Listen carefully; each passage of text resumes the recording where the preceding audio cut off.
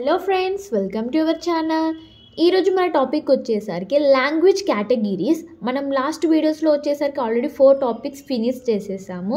So this is the 5th topic of the unit 1. So మనకి ఈ టాపిక్లో ఏంటంటే లాంగ్వేజ్ కేటగిరీస్ ఎలా ఉంటాయి. ఇప్పుడు మన PPL అంటే ప్రిన్సిపల్స్ ఆఫ్ ప్రోగ్రామింగ్ లాంగ్వేజ్ కదా. సో ఈ లాంగ్వేజ్లో మనకి ఎలా కేటగిరీస్ ఉంటాయి అనేవి చూసుకుంటాం అనమాట.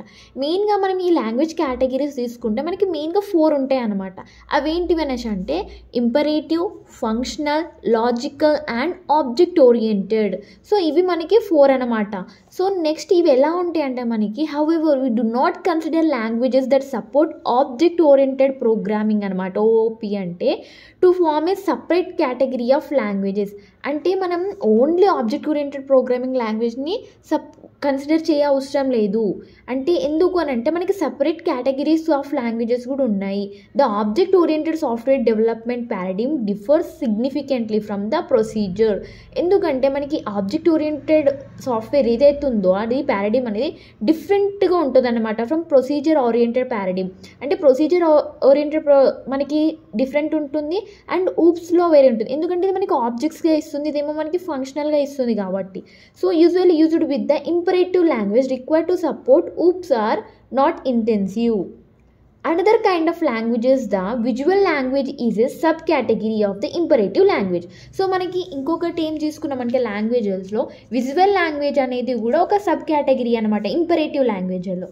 The most popular visual language are NET language. So visual లాంగ్వేజ్లో మనకి ఇంపార్టెంట్ పాపులర్ ఏంటి అని అంటే నెట్ లాంగ్వేజ్. అంటే మనకి ఇప్పుడు ఇంపరేటివ్ లాంగ్వేజ్లోనే విజువల్ లాంగ్వేజ్ తీసుకుంటున్నాం అంటే ఇది ఒక సబ్ కేటగిరీ. మళ్ళీ ఇందులో విజువల్ లాంగ్వేజ్లో మనకి ఇంపార్టెంట్ పాపులర్ లాంగ్వేజ్ అంటే NET నెట్ లాంగ్వేజ్ అంటాం అనమాట. ఇది కూడా ఒక టైప్ ఆఫ్ ప్రోగ్రామింగ్ లాంగ్వేజ్ అనమాట. లైక్ ఇప్పుడు C++ ఎలా ఉందో అది కూడా ఇలానే.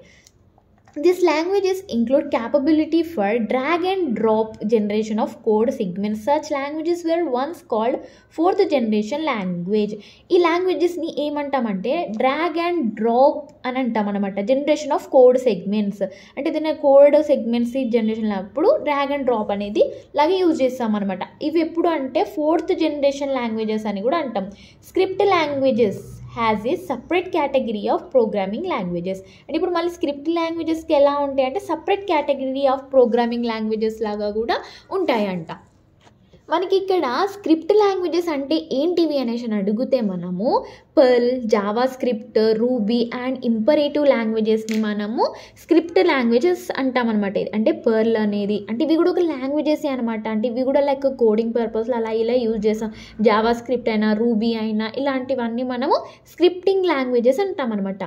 ఇప్పుడు in recent years a new category of language has emerged, the markup programming language. ఇప్పుడు చూసుకుంటే మనకి HTML అనేది వెబ్ పేజ్గా యూజ్ చేస్తున్నాం కదా. అంటే వెబ్ పేజెస్ని క్రియేట్ చేయడానికి ఎలా చూస్తున్నాం అనేది క్రియేట్ చేయడానికి ఇప్పుడు ఎట్ ప్రెజెంట్ చూసుకుంటే HTML అనేది చూసుకుంటాం అనమాట.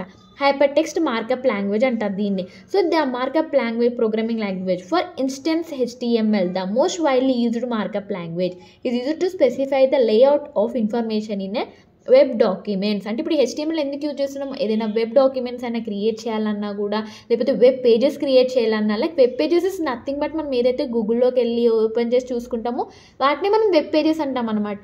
ఎలా క్రియేట్ చేస్తున్నాం అనేది మనకి ఈ లాంగ్వేజ్ క్రైటీరియా అనేది యూజ్ చేస్తున్నాం. రీసెంట్గా చూసుకుంటే ఇప్పుడు HTML అదే 4th జనరేషన్లో అలా ఇలా చూసుకుంటేనేమో నెట్ లాంగ్వేజ్ అనేది యూజ్ చేసాం. నెక్స్ట్ అగైన్ మనం చూసుకుంటే పర్ల్, జావా స్క్రిప్ట్ అన్నీ కూడా కొంచెం ఓల్డ్ లాంగ్వేజెస్ అనమాట.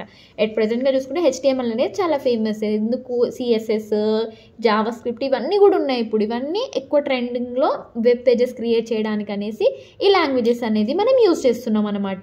ఎందుకు అనేసి అంటే బ్యూటిఫుల్గా సచ్ వే. ఎందుకంటే గూగుల్ అనేది కూడా ఇప్పుడు ఫేమస్. మనకి గూగుల్లోనే ప్రతి ఒక్కటి సర్చ్ చేసుకుంటున్నాం. అందుకనేసి మనం లేఅవుట్స్ అనేది క్రియేట్ చేస్తున్నాం. లేఅవుట్ క్రియేట్ చేసి గూగుల్లో పెట్టేస్తే who ever need they can open and see the information అలా ఉంటుంది అనమాట ఇది. సో లేఅవుట్ ఆఫ్ ఇన్ఫర్మేషన్ అనేది ఉంటుందన్నమాట ఇక్కడ. సో ఇది మనకి లాంగ్వేజ్ క్రైటీరియాస్ అనమాట. జస్ట్ ఒకవేళ అడుగుతుండొచ్చు, ఇవి కూడా అంత ఇంపార్టెంట్ అయితే ఏం కాదు. Just go through with this, that's it, enough this information ఇప్పుడు మనకి ఇది ఈ క్వశ్చన్కి అయితే.